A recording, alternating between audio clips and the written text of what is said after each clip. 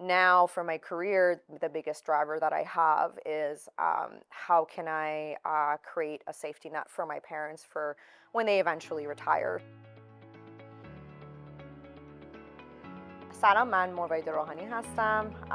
خیلی خوشحالم که اینجا هستم امروز. I came here when I was 10. I went to school in Iran, and obviously all my family is still in Iran except for my parents. And so a lot of my memories are driven by my memories with my family. Iran is a beautiful country. We lived in Tehran. It's a hustling and bustling city like Toronto. For the Iranians watching this, they'll be very familiar with Shomal. So my grandparents had a villa there, and we used to just go up there frequently for weekends. And the roads, they go around mountains, so they're kind of dangerous, and they're tricky, but it's like a 6-hour drive, and those are my best memories with my parents because we spent a lot of time together in the car. We somehow managed to put everything on a plane and come here. I mean, there's no really internet back then, so my parents just had two friends in Vancouver, and so that's how they decided to go to Vancouver, and that's all they knew was word of mouth from those friends. And so I still remember our interview. We went to Turkey for our interview, and my mom spoke very good English, so it was easier for us to navigate once we got to Canada. A distinct memory I have is we got to the airport, we moved to Vancouver, and we were driving through downtown and then Stanley Park, and I remember thinking, I've never seen a city center that was so green before, because Tehran's not as green as Vancouver, obviously. And I remember just, yeah, thinking, oh, it's so pretty here. My dad's an engineer, but he couldn't get work in Canada because you need Canadian experience to get, your first job in Canada, which makes no sense. I saw my dad deliver newspapers for the first time, and that really broke my heart. And I remember just seeing the look in his eyes. So I felt like it's my responsibility to help take the burden off. And so I got a job from a very young age. I convinced some retailer to hire me when I was 13 and like this way I can just pay for my own stuff, so like school field trips, my new clothes, new first cell phone, everything I paid for myself. Moved out at a young age because I wanted to pay my own way and pay for my own tuition, and I feel responsibility. They brought me here. I have a better life because of them, and they had to sacrifice something, and so I have to do my best to make sure that they're comfortable here for the rest of their life. Back in Iran, internet is a political subject. It's censored a lot. The flow of information is controlled a lot, and everything is very centralized. And so I've always been interested in different how I can be involved from a public policy and political perspective when it comes to advancing new technologies. And I think blockchain is interesting to me because of the opportunity to decentralize control and give control back to individuals.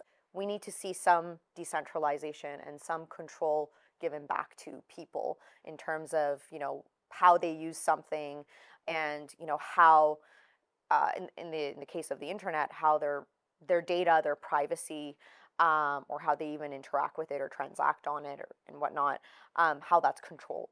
And so for me, Web3 goes beyond just crypto and digital assets and modernizing our payments infrastructure and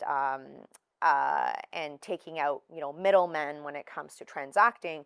It also goes into our day-to-day, everyday lives when it comes to how we use the internet. What is the next big digital challenge of our time? And I think the answer to that is the digital economy. So I think that Web3 and blockchain technology, cryptocurrencies, digital assets generally have a lot of potential there in terms of advancing our digital economy beyond what big tech companies are doing and how the big banks are going to be involved in advancing our digital economy. I mean, we've been waiting for modernizing our payment systems in Canada for years. Can't really wait around for that. So, and I think we already have some of those technology solutions available to us through the advancements in Web3. Every legitimate industry that's here to stay has to know how it's going to represent itself to governments, how it's going to negotiate with regulators, and it has to have a policy agenda. And I didn't see that for Web3 and these technologies in Canada. It's definitely a tough time for anybody to be feeling optimistic about risk-taking behavior. Are we falling behind other jurisdictions? From a policy perspective, probably. We're definitely ahead when it comes to some things. So we have crypto ETFs here, but I mean, that was largely due to a lawsuit because the industry fought back. But in all other aspects, we have a framework for regulation, but it's not ideal. And like I mentioned, it's not encouraging competition, it's not encouraging innovation.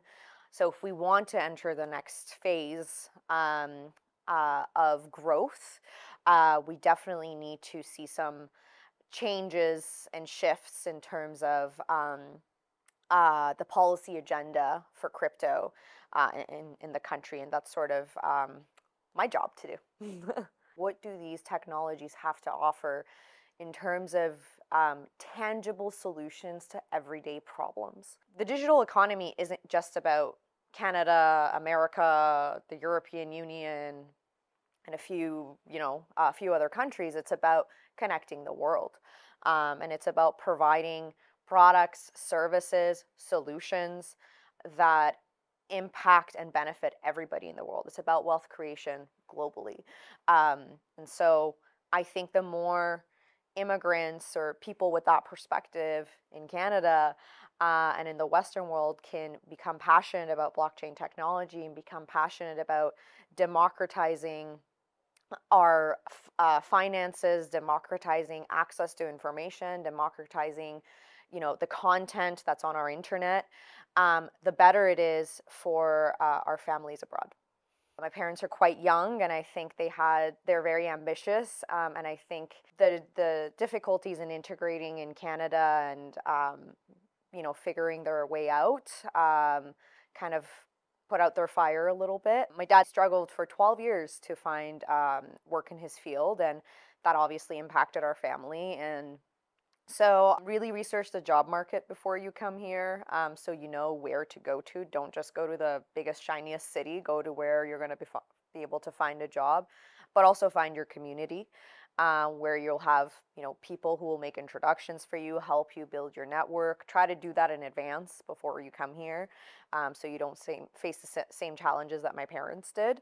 And when it comes to the blockchain community, I would say that's probably one of the easiest communities to be introduced to because of the borderless nature of it, because everybody works with people abroad, and I would say it's so multicultural already in terms of how it's been built that I'd say it's a great space to be working in, because then you have more flexibility in what you do in Canada and where. Try to the best of your abilities to really understand politics in Canada. I find a lot of people who are here, even especially immigrants, they know a lot about the US or other places because it's like they're louder about it, but you live here, and it's important for people to understand local, provincial, federal politics here, because that helps you understand what your trajectory in this country is going to look like, what services you have available to you, how you can help advocate for your community, for your industry, and how you can help be a part of shaping the future of Canada. Because working in blockchain means shaping the future digital economy. I've always been really passionate about politics, and I've always been very passionate about technology. My parents think they'd be proud of the fact that I stuck to my guns and I made it work, and I was able to have a good network of people who support me in my career. So I'd say they're pretty proud of that. They're like, we don't know how to explain what you do back home to your grandparents or anything, but we're still proud of you because you made it work.